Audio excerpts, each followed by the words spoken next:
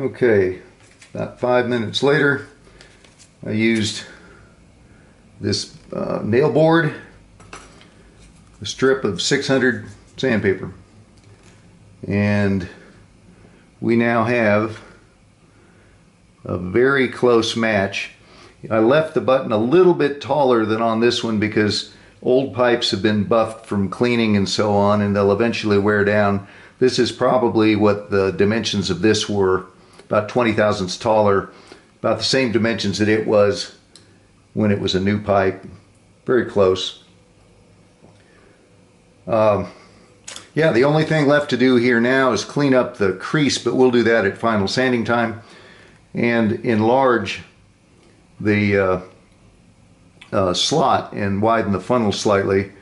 I'm going to use the same tool that I did to create it in the first place, which is this little guy, the carving drill. And if you don't own one of those, or they scare you too much because if you lose control, you can get like an S curve in your slot and bingo, you're done. I would recommend using a thin a needle file that's fairly coarse and just going after it like this. This will take you a while, but it's perfectly safe because you can't get ahead of yourself. It's tedious, but that's good in the sense that it's very difficult to make mistakes. And then when you get the height what you want, then take a round file, a true needle file, and it won't even quite fit in there yet. Well, yeah. And then widen it as much as you like, and then the last little bit would be to get rid, or to create a very slight radius around the mouth of that, which would mean taking a piece of sandpaper, folding it like this, make a stiff little corner out of it, and then just go in there and do a little of that. So I'm going to shut the camera off, spare you from watching me go through the motions, and then when we come back, the slot will be finished. The only thing left to do will be shrink the diameter of this part a little bit, contour the edges slightly. This is not quite what I want. I'll explain at the time. And then we're going to drill a hole in there and put a piece of ivory into it. Making the dot itself is kind of fun. And there's also a backstory on Dunhill dots that recently came to light. And then it'll just be final sanding, shine and bend. We still have to refinish the entire stummel, texture this and refinish, but we're just about there. And it's starting to stand. There's not enough material left on the nose of that it tips over anymore. It stands the way it's intended to do. These are neat little pipes. If you work with a pipe a lot and you don't want to have to carry a rest around, these little cherry woods are just wonderful for that. Alrighty, back in a minute.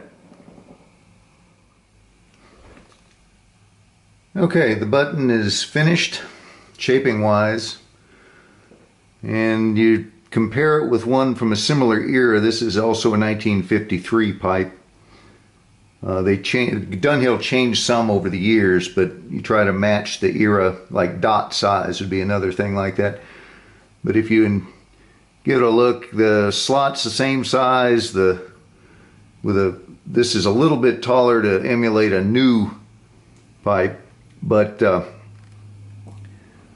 it's all done with nothing more than you've seen so far.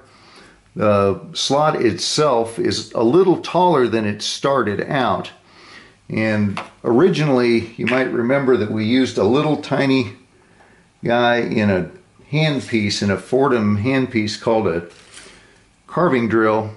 It's 1/16 of an inch, and that's actually a little bit loose in there, and it's very difficult to make a radius by hand.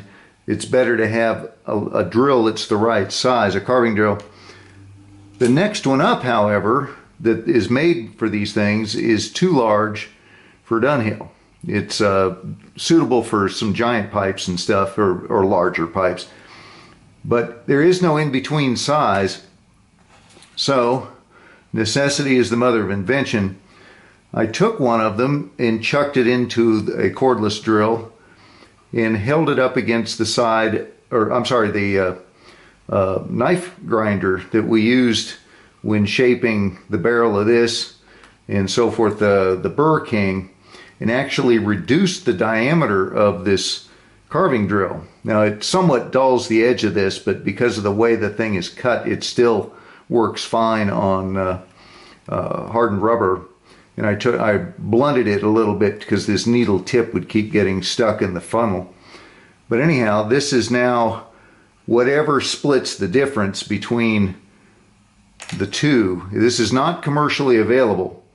And if you want to use this type of tool, a rotary tool to cut slots, you'll probably have to make one of these at the same time. But that now works like a champ.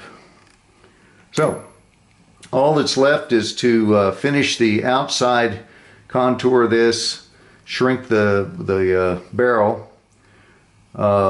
We need to clean up the airway itself. It's not, there's some trash in there from the 128 hanging up on the 125 step down.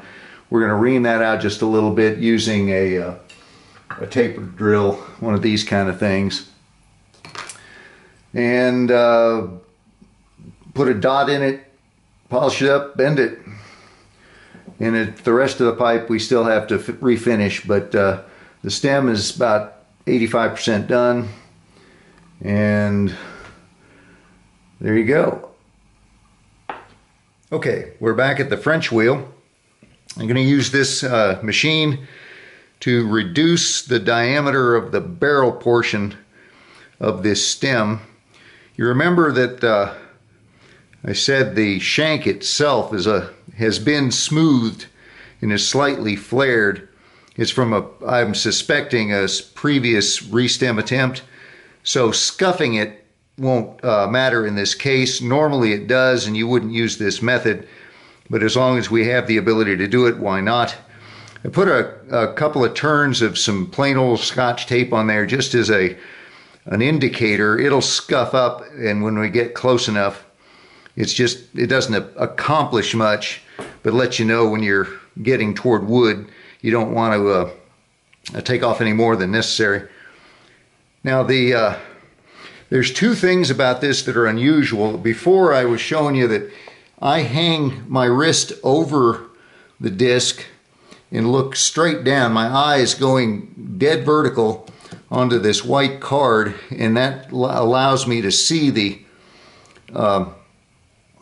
gap, the interval between the work and the sanding surface, which is a completely different thing than sitting in a chair with the disc in front of me at right angles and pushing at it. This is a precise type of mount. Also, we have a case of where what we want is a flat, straight line this way. It's not to become hourglass shaped, yet the surface of this is actually curved or domed, and that'll be dealt with by moving the work this way as it's spinning. Now that sounds like it's really awkward, but you get used to it pretty quickly, and especially if you've got one hand hanging here, you can just get this little swinging motion going. And finally, you'll see that being able to slow this down in rotational speed is a huge asset. In fact, I wouldn't even try this if I couldn't slow this down. If it were spinning at full speed and you were like a traditional French wheel and you tried to do the same operation, you had it spinning at full speed, you gave it a touch, bam, you got a flat spot there. It just as quick as that, and that's absolutely not what you want. So we're going to get this thing going around really slowly. We're going to be swinging it like this, and the total time that it'll take me to make one full circuit around here, it'll be level and shrunken in not long at all. It's a handy deal. Now I got to run the dust collection system while I'm doing this, so I won't be able to talk over it, but its observation is the point of it in any event. All right, I'll start with the machine on a fast speed and then slow it down. I'm not sure if you'll be able to see like a spot moving around on there. Actually,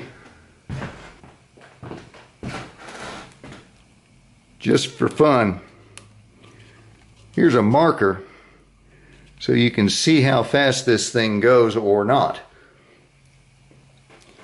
Okay. Ready, begin.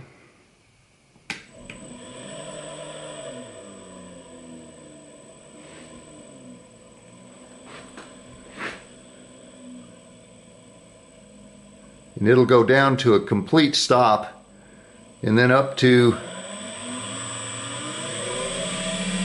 3,600 RPM, which is way faster than we want here. So that was the VFD doing its thing. Highly recommended that you have an adjustable speed on your French wheel, because it allows you to do so much stuff with it that you can't do otherwise. So I'm going to turn on the dust collector and actually do the job here, and we'll move on to the next step.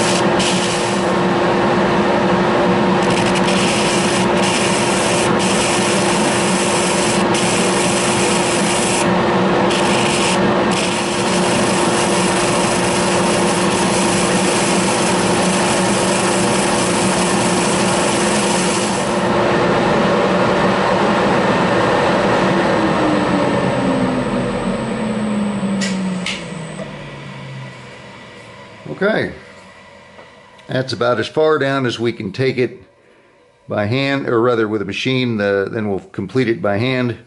We'll also slightly modify the contour of the sides of this to match Dunhill's pattern. And next step is to clear out the airway.